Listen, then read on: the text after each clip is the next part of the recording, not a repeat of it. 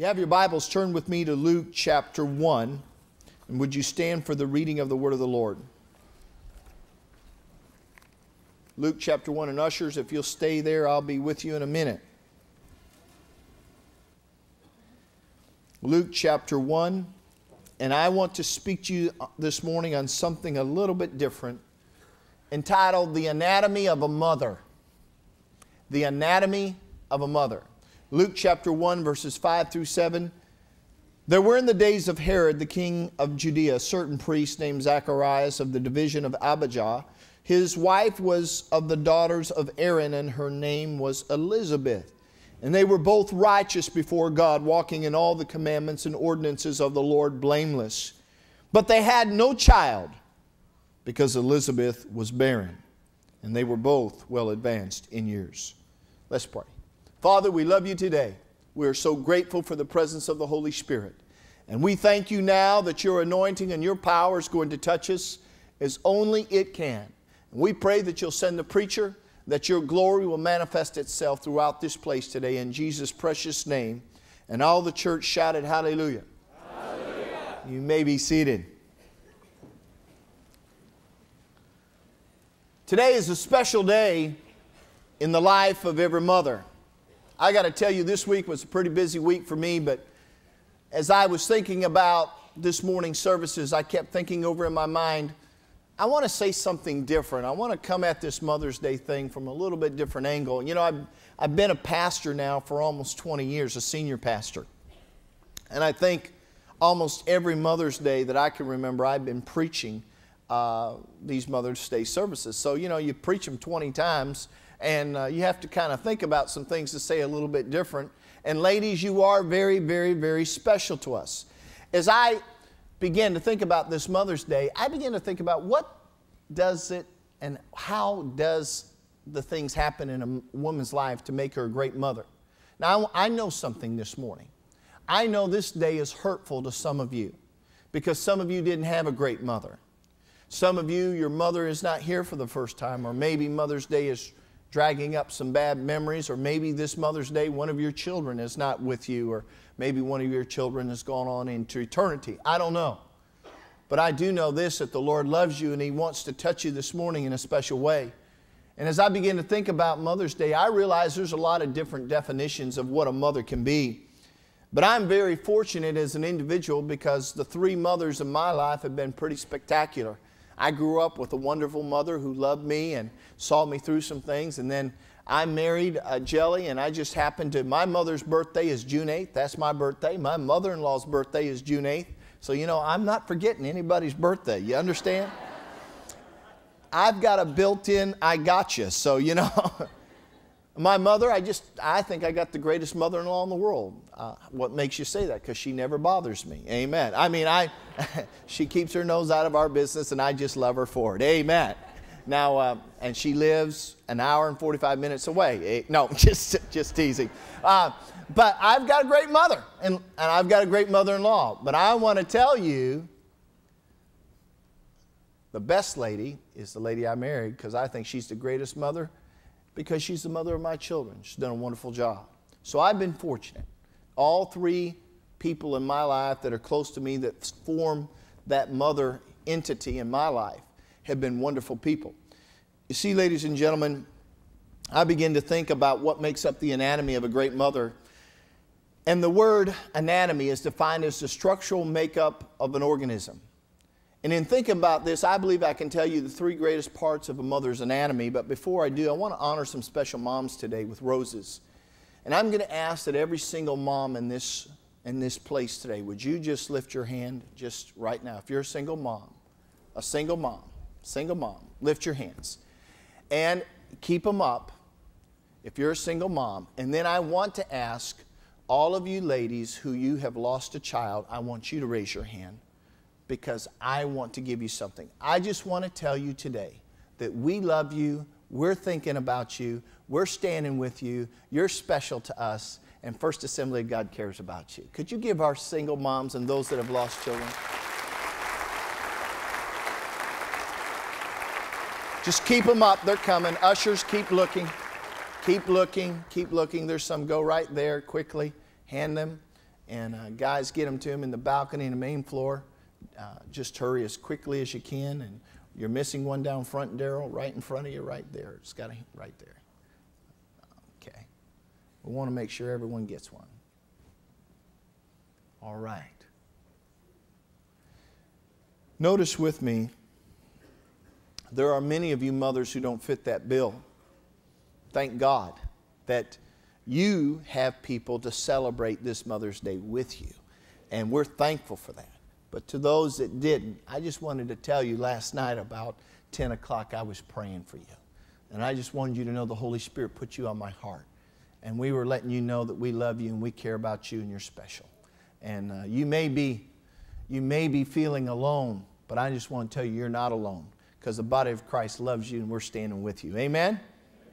I want us to look at the anatomy of a great mother. What are those characteristics that make a great mom? Now, please understand that I have really only one reference point. That is the Word of God. And I have a little bit of another reference point, and that's my own personal experience. And so I'm going to tie both of those together, but the foundation of what I'm going to say this morning is the Word. Notice with me the anatomy of a mother's mouth. You say a mother's mouth is part of her great anatomy? Some of you say, boy, that preacher, something's wrong with him. I've had enough of my mother's mouth. Don't say amen. And I don't want anybody saying amen about their mother-in-law's mouth. Oh, it got quiet. Luke chapter 1 verse 6, Bible says that both were righteous before God, walking in the commandments and ordinances of the Lord blameless. They had no child because Elizabeth was barren, and they were both well advanced in years. So how does Elizabeth's mouth become one of the most important parts of her anatomy as a great mother? Well, first of all, in verse 42, notice with me that Elizabeth's mouth was reserved for prayer and praise. In verse 42, Elizabeth's about 5 or 6 months pregnant, 7 months pregnant with John the Baptist. She goes to meet her cousin, who just so happened to be Mary, the mother of Jesus, who was carrying Jesus to Christ. And then she meets her, and she spoke out with a loud voice, the Bible says, and said, "Blessed are you among women, and blessed is the fruit of the womb." Now, I don't know about you, but here is Elizabeth, who was probably approaching 50. She had never had a child, and here she is having to share the glory with this 16-year-old little cousin. But notice with me something about Elizabeth that is very interesting to me. In all the years that she went barren, Elizabeth didn't get bitter, she got better. Now, I want to say something to you today, ladies. In that day and time, in the culture of the day that Jesus was born and John the Baptist was born, if you didn't have a child, you were nothing. In fact, in that day and time, women, they were on the real high level. Thank God that Jesus came, because He elevated and made people aware that women were co-heirs in the kingdom of God. But in the Jewish mind of that day, this is what they would pray: "Thank God I am not a Gentile, a dog, or a woman," in that order. Now, how many of you glad you're living today? Now, ladies, in that day, women were looked at to be baby machines. And I hope nobody in here still looks like that. But anyway, that's what they thought they were supposed to function. And can you imagine how Elizabeth must have felt? The one thing that her society says she was supposed to do, she couldn't perform and function in. And yet, and through all of this heartache and negative things that she was facing, she never got bitter, she got better. Notice with me, Elizabeth wasn't a complainer, she was a companion to her husband Zacharias. And I want to tell you that if there's one thing that is important, ladies, that you do, it is to believe in your child. Even if no one else believes in them, you must believe in them. It's so critical, because the future of your son and daughter and very much will depend on the fact of whether you believe in them or not. Notice with me that Elizabeth's mouth was not only reserved for prayer and praise, but secondly, her mouth was prophetic. In verse 43, the Bible says, "But why is this granted to me, that the mother of my Lord should come to me?" She was prophesying that Jesus was to be the Christ, the Son of the living God. You notice with me in Scripture that Jesus said, "Out of the abundance of the heart, the mouth speaketh." And ladies, you need to understand today that with your words you can speak life, and with your words you can speak death. You and I need to come to an understanding that, ladies, you are probably the most powerful person in your child's life. Now, as a father, I don't like to say that. I wish I didn't say that. But I got to tell you that most of the time, probably 85–90% of the time, as mothers, you are probably the most powerful person. And I have seen some things that have happened lately that have just astounded me. I was in the airport the other day making a trip, and I was there, and there was this mother cursing her son publicly. Kid was about 7 or 8 years old, and she was just winding up and letting him have it. I was raised in a military home, and I've been on ships and military bases, so when they say he curses like a sailor, I actually know how the sailors curse. But I'm telling you that this lady was making me embarrassed. She was saying words I hadn't heard even being around military bases. And I kept thinking to myself, my God, she's destroying this kid. And ladies, you and I need to understand something. Parents, understand something. What comes out of your mouth can make or break your child. It can make or break who they are. It can make or break what they do. You know, the Bible says, guys, it's better to be on a rooftop than in a house with a nagging woman. Don't say amen right now. But ladies, don't drive us up there.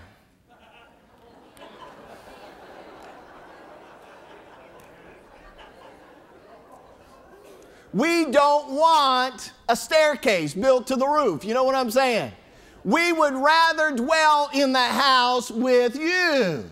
You smell better, you look better, amen. We want to be there. And I want to tell you something. Not only does the husband go to the rooftop when your mouth is not right, your children go to the rooftop. Well, don't say amen. But notice with me that Elizabeth had that type of mouth that was prophetic. She spoke the word of God into her children's lives, and it changed who they were. Not only was her mouth prophetic, but notice with me, Elizabeth's mouth was passionate. In verse 60, the Bible says that John's mother answered her and said, "No, he shall be called John." Let me tell you the story. Most of you know it. But Zacchaeus was one of the priests. He's going in the temple. He's offering up a sacrifice to the Lord. And the angel Gabriel visits him. And Gabriel says to Zacharias, he says simply, "Listen, I know your wife and you are past the age of bearing children, but we're going to visit you, and your wife's going to conceive, and you're going to bear this son, and he's going to be called John. And he's going to operate in the prophetic realm of the office of the prophet Elijah. And he's going to do great things for God. He's going to be the forerunner of the Christ, the Messiah." And Zacharias, he had a little hard time believing that, and he said, "Well, I don't know. I don't know." And the angel said, "Because you doubted my word, you are going to be mute until the day that John is born." And the Bible says that's exactly what happened. In fact, it would have went longer than to the day John was born, because the Bible says on the 8th day after John was born, when all Jewish boys at that time were circumcised, that it was at that day that they named the child when you circumcised him. And they all wanted to name the child after Zacharias. And Elizabeth was so strong and passionate, she said, "No, his name will be John." And at that time, God released Zacharias' mouth, and he reiterated what Elizabeth had said. But I want you to understand, Elizabeth's mouth was passionate because she believed what she said. And ladies, you must believe what God is speaking to you. You must believe what the Holy Spirit is saying to you. You must believe it. I want to tell you that I grew up in a home, my mother was passionate. She was very passionate. I remember when I had the call of God in my life, and sometimes I would try to run from it. My mother would say to me, "You have the call of God on your life. No matter what you do, you can't run from the call of God. God is going to bring you back." She was passionate about that. I can remember growing up and my mother reading to me over and over again the book of Proverbs every morning before we went to school. My mother read to me the book of Proverbs. She read to me about staying away from harlots, being morally pure, and she read all the time. And she told me very passionately, God's watching out for you, and God and I have an agreement. And if you do something wrong, He's going to tell me, then you're really going to be in trouble. I mean, that's what my mother told me. That's what I grew up. And after I got a little bit older, I thought that's a bunch of hogwash. But then what happened was I was about 15 years old. The only time I ever dabbled in alcohol, and drank a half a beer one night, came home, found my mother on the front couch in the living room on her knees praying, saying, God, don't ever let them drink another beer again. And I thought, oh my God, it's true. Everything I can't get away from this. She was passionate about what she believed. And because she was passionate, she taught me some things, and I embraced those things because I knew God was speaking to her. The second part of a woman's anatomy that makes her great is the anatomy of a mother's mind. In verse 23 of chapter 1 of the book of John, the Bible says, and so it was, as soon as the days of his service were completed, that he departed to his own house. Now after those days his wife Elizabeth conceived, and she hid herself 5 months, saying, thus the Lord has dealt with me in the days when He looked on me to take away my approach from among the people. Three things you need to know about Elizabeth's mind. Number one, Elizabeth's mind had the ability to believe. She never put God in a box. God said, I'm going to let you conceive even though you're past childbearing years. Elizabeth never doubted that. She believed. You say, well, why did she hide herself for 5 months? I asked myself that question. You know, if a woman knows she's conceived and this is the first child, she seemed like she'd want to tell everybody. Elizabeth didn't do it. For 5 months, she kept silent. And I realized what she was doing. She was guarding her faith. Because you see, if she'd have gone out immediately and told everybody she was pregnant, they would have said, oh, you've just missed your menstrual cycle, or, oh, that's just wishful thinking. She would have had doubt and unbelief being spoken to her almost every single day. Heartache and ridicule and all that would have been spoken into her life. But Elizabeth rejoiced in God for 5 months. She put in her mind, look at what God has done. And then there came that great day when she could wear something to let everybody know, look, I am pregnant. I am going to bear a son. God has visited me. You see, she had in her mind the ability to believe. And I want to give a word to some of you ladies here this morning that your children are estranged, or your children are not serving God, or maybe the dream God had given you for your child hasn't been fulfilled. Let me tell you that as long as you have that dream for your child in your heart, then God can still do a miracle. You say, well, they're married now. They're gone now. I don't have any control over their situation. I want to tell you, as long as you keep dreaming the dream, God can do the miraculous in your heart and life. You see, I serve a God that even if they've been out there 15 or 20 years and messed up their life, when they come back to Jesus, He can make all that's wrong right in a moment, in a twinkling of an eye. Give Him praise if you believe that. The second thing about Elizabeth's mind was she had the ability to forget. You know, ladies, I got to tell you, you are amazing people. I cannot understand how you can forget the childbirth. I mean, you can be screaming and yelling 1 minute, give birth to the baby and think it's a wonderful thing. I mean, I am so glad I remember one particular time this Mr. Lamaze had me in there again. You know, I'm still going to meet him one day. But anyway, I was in there, and one of our kids was being born. Jelly's got me by the collar yelling, give me some drugs.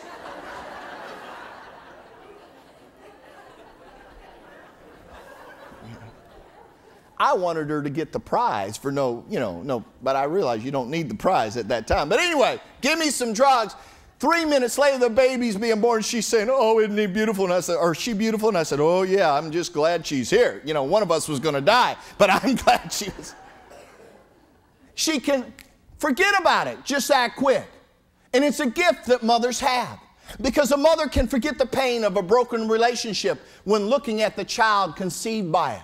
You see, a mother, her mind is taken apart from the mind of God Because God has the ability, when He looks at us, after we've received Jesus Christ as Savior, God has the ability never to remember the things we did before we were born again. In fact, He wipes it away with His mind. And a mother can look at you and I, and we could have been rascals and been arrogant and been destructive and hurtful and said and done awful things in our teenage and even young adult years. But a mother can look at you and say, oh, look at my baby, isn't he wonderful? And we all know that's not true. But a mother can forget. It's a gift. I don't know about you guys, but I have a hard time forgetting sometimes. It's not easy for me to forget. But I'm amazed at my mother. She forgets all the times I told her I hated her. Forgets all the times I told her she was a bad mother. Forgets all the mean, ornery things I said. She just tells everybody what a wonderful, wonderful son she has. And she called the other day, said, send me 20 books. I've got them already sold. I'm going to make her the chief distributor. Amen. But she forgets all that. It's a gift of God. And ladies, that's what about God you're like, is the ability to forget. But there is something about the anatomy of that mind. Not only do you have the ability to forget, but you have the ability, a mother's mind never forgets. Now wait a minute. You said you have the ability to forget, and yet you say she has the ability never to forget. Listen, a mother never forgets birthdays or anniversaries. A mother never forgets the weight of her baby and the cute little stories. A mother never forgets when her child was born. You know, recently, my wife is investigative. You know, she's always told you that I'm so curious, that I like to find things out. I can't hardly wait. But I want to tell you, if it wasn't for her, I never would have found the whole story about the birthing parents and the whole thing. And as we've been going through this situation, I've met my birth parents, and I've met my birth, on one side, met the birth parent and met the birth brother, and found out I have 3 sisters. I met them all, and it's really been a God thing. But I found something out I didn't know. My brother told me that my birth mother and the doctor she was having the affair with, whenever she would get pregnant, he would perform the abortion for her, even though it was illegal. So she had abortion after abortion. And a week after he went back to Iran to be with his real family, they found out she was pregnant. So that's how close I came to being a statistic, 1 week. And I was talking with my birth mother, and she told me that when I was born, she didn't want to see me, look at me. In fact, to be honest with you, that's the first time as I talked with her, I felt any real form of prejudice, was that first phone call. And as she told me, what they did is when she got ready to leave the hospital, they put me in a blanket, in a receiving blanket, and as they do, they put the blanket over the baby's head. She got in the car, they placed me in her hands, and she said, I wouldn't pull the blanket back because I didn't want to see you, because I was afraid I couldn't give you up if I looked at you. And then she drove to the attorney's office. He came and picked me up, and I was supposed to be his, so he didn't pull the blanket back and look at me either. And my mother was telling me this the other day. She said, son, they put you in my arms. I was sitting in the car. They put you in my arms. She said, I pulled the blanket back, and this beautiful smile came on your face, and you grabbed my finger. And she said, from that point on, you stole my heart. And I thought, I never would have remembered that. My wife can tell you when my girls had their first bowel movement. I don't really care. You know, that's not something I want to remember, you know. But they remember things like that. They remember things like that. And my mother was going on and telling me all this stuff about how important that was and everything. And I thought, you know, God, the first mother I ever saw was the one you chose to raise me. And I thought about how the hand of God has it in mom's minds never to forget. And you know, I think about how God is. He doesn't forget the day I came to that altar and gave my heart and life to Jesus. He doesn't forget the day. I might not remember the exact day. I know it was in June sometime, but I can't remember the day that I was filled with the Holy Spirit and called to preach. But I can tell you who does. God the Father, God the Son, and God the Holy Ghost remembers that day. They remember the day at 5 years old. In fact, when I was back in New York just a couple weeks ago, making contact, I took Jelly to the church, that Baptist church that I was saved in. I took her to the church and showed her how we walked down the aisle and the whole thing. It was kind of like a memory lane type thing. And I can't remember the time that I did it. All I remember it was sometime in the spring or summer, because my mom was talking about the rapture that morning, and I knew I didn't want to be around when Antichrist was here. So I got saved at 5 years old, you know. And I can't remember that date, but you know what? When I get to heaven, my name's written down in the Lamb's Book of Life, and Jesus remembers that day. There's a lot of things that I can't remember, but Jesus remembers. And you and I may think that God doesn't understand and remember, but God remembers. But the third thing I want to share with you about the anatomy of a mother is a mother's heart. Look with me at verse 13. The angel said to him, "Do not be afraid, Zacharias, for your prayer is heard, and your wife Elizabeth will bear you a son, and you call his name John." Verse 14, "And you will have joy and gladness, and many will rejoice at his birth." I don't have time to read verses 15 through 17, but notice with me three things about Elizabeth's heart.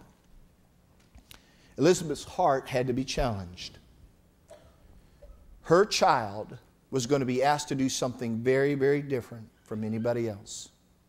And I want to tell you something, that when God calls your son or daughter to full-time vocational ministry, or God calls your son or daughter to do anything in His kingdom, sometimes it's difficult to let go. And Elizabeth had to know that if he was going to have the office of Elijah, Elijah had a gift of offending people. And the problem, that was one of his spiritual gifts. And the problem with Elijah's spiritual gift of offending people was the people he offended were kings and priests and people that could do bad things to him. So when the angel said, your son is going to function in the office of Elijah, she had to know this guy is going to have a difficult life. But she was willing to do it and be challenged because God had spoken to her. Secondly, Elizabeth's heart had the ability to be broken. You know, when a mother's heart is broken, it's unusual how it doesn't become bitter. August 1st, I'll celebrate 10 years as being your pastor. And I remember the first Sunday of August was to be my first Sunday. And we moved in here. The moving trucks brought our stuff in on that Wednesday, and we were getting settled and everything, and we took all day. We were unpacking boxes. We crawled into bed about 10 o'clock that night, and we got a phone call about 10:30. You need to come to the hospital. Because at that time, Woody and Marcia Gardner's son, who was about 16 or 17 years old, had had a tragic accident. This young man was called to be a missionary and had died in this car accident. I didn't even know how to get to the hospital. We went there and began to minister to them. And I want to tell you, for the last 10 years that I've been your pastor, I have watched that family. It's been incredible. I've watched how she's been able to love through that. I know her heart had to be broken, but I know how the Holy Spirit has used her to minister in our missions office. For years, she donated 40 hours a week and just gave and gave. I've watched Woody serve on this board and be faithful to God and do great things for the Lord. And I've watched how that they have chosen, even though their heart was broken, not to become bitter. I've watched as my wife has had an ability to deal with adversity and carry on, even though I don't know how she does it. But she's had that ability too. And I want you to understand that that's the God-given ability of a mother. And ladies, some of your hearts may be broken this morning. Some of you may be disappointed about some things this morning. But you have a choice. Brokenness is a far cry from bitterness. Better to be broken and shed tears and weep and say, God, I don't understand, than to become bitter and say, I don't want anything more to do with that. The third thing is this, as our musicians come. Elizabeth's heart had the ability to be restored. Think about it. She lived about 45 years being childless. Her only real function in that particular society was to bear children for her husband. She had a high-profile husband who was probably one of the high priests of that day.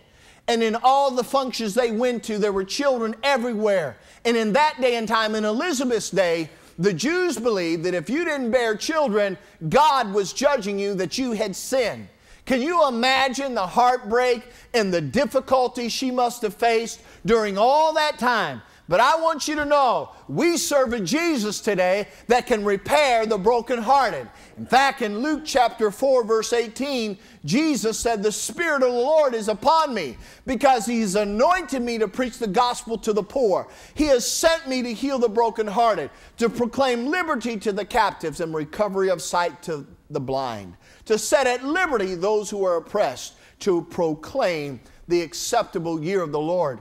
And my word to you, ladies, this morning is, you may have a broken heart, but I want to tell you, we have a Jesus that can put the pieces of your heart together. Maybe your child didn't reach the level that you had aspired. Maybe you had never wanted your child to enter into drugs and alcohol and bondages. Maybe that was never your choice, but because of their own decisions, that's where they are today. Maybe you never wanted, and I know you never wanted your child to be involved in immorality, but it happened. Your heart's been broken. I want you to know that Jesus came to heal the brokenhearted. In fact, Mom, let me tell you something.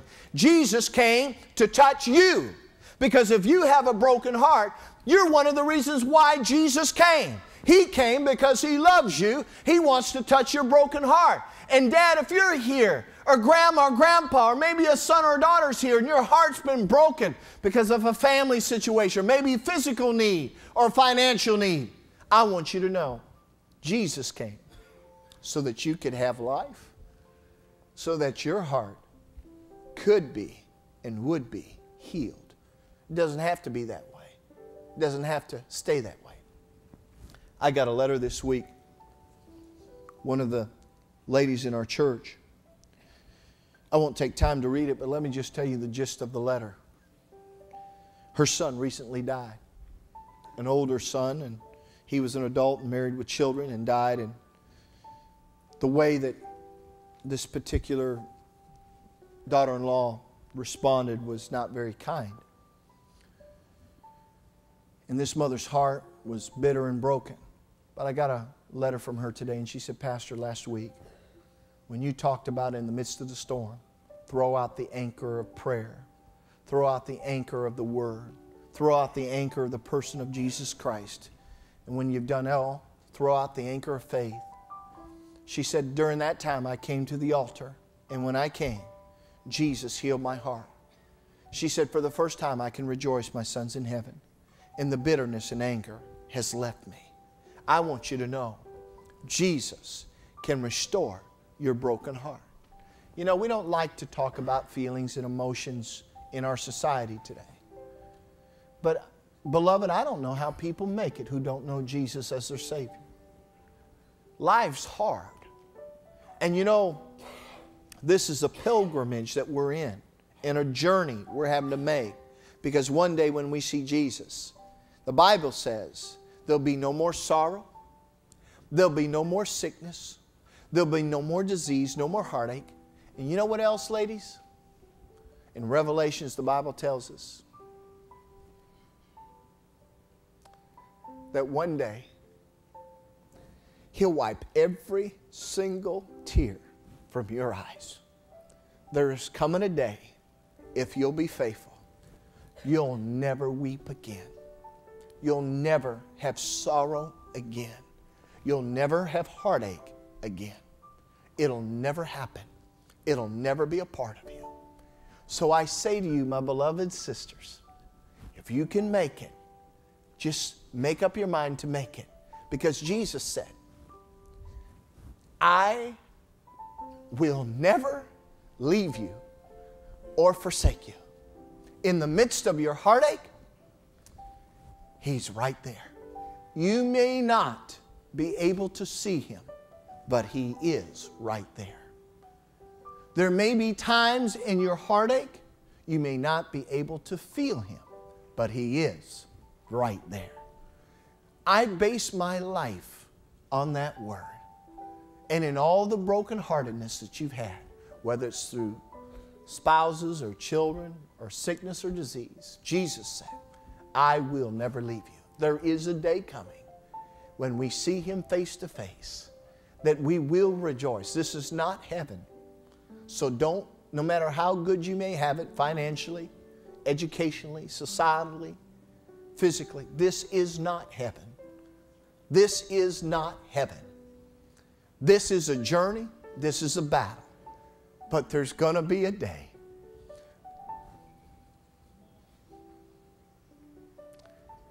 when we hear Him say, well done, my good and faithful servant. Enter thou into the joy of the Lord. The Bible says in the book of Psalms that the tears of the saints are precious in the sight of the Lord, and that the Lord gathers them all. And I believe one day that all the tears you've cried over all the brokenness of your heart, one day the Lord's going to give you a cup, maybe it's a barrel, that's filled with those tears. And you're going to be able to take that cup, and as David poured the water out from Bethlehem when his men, his 3 mighty men went to risk to bring it to him, I believe you're going to be able to take the cup of tears in heaven and pour it out before the Lord and say, Lord, you were with me all the time. And you know what? That's the last of your heartache and your bitterness and your brokenness you'll ever experience. It's an offering unto the Lord. Would you pray with me? Father, we love you today. Hallelujah. Would you just begin to lift your hands and worship Him? Father, we love you. We're so thankful that you promised us you would never leave us nor forsake us. God, there's some things we go through in life we don't always understand. But Lord, I don't know who these mothers are. I don't know who these sons are. I don't know the situation that the fathers may be going through. But last night I know you spoke to me. And God, that's what I've tried to be obedient to do here this morning. And Father, I ask right now that the miracles that you said would happen would begin to happen in the name of Jesus. As our heads are bowed and our eyes are closed, no one's looking, no one's moving. There's some of you sitting here next to your son or daughter, next to your mother or father. You're here in honor of them. But maybe at one time you walked with the Lord, but you're not walking with Him now. Maybe one time you served the Lord, but you're not doing now. Maybe you've never known the Lord. You want to give your mom and dad the greatest present? Let me tell you, the greatest present you could ever give to your parents is to know that you're born again and on your way to heaven. And you're here today and you're not right with God, and you'll say, Pastor, I'm tired of running. I want to get my heart and life right with God. Would you slip your hand up all over this place? You're not right with God, but you want to be. Thank you. Others, just slip it up high and put it down. Let me see it in the main floor in the balcony. Thank you. Anyone else, quickly? Slip it up high and put it down. Thank you. Anyone else? Slip it up high and put it down. Thank you. Anyone else? Slip it up high and put it down. Thank you. Anyone else? Slip it up high, put it down. Thank you. Anyone else? In the balcony. I'm not right with God. Thank you. Thank you. Thank you. Anyone else? Everyone that lifted your hand, look at me. Look at me. Look at me. I'm going to ask you to do something. You may be sitting in the middle of a pew, but people will let you come. I'm not asking you to come join this church. I'm just asking you to make a decision to follow Jesus Christ. Jesus said in His Word, if you confess me before men, I'll confess you before my Father which is heaven. But He also said, if you deny me before men, I will deny you before my Father which is in heaven. And at the count of 3, I'm going to ask you to get up along with our altar workers. And I want you to come to this altar. and you're going to get things right with God. You say, what will people think? Listen, it doesn't matter what people think. All that matters is you and what you think and what God's doing in your life. As I count to 3, you stand up, you excuse yourself, they'll let you out. On the count of 3. 1, 2, 3. Come on, get up right now.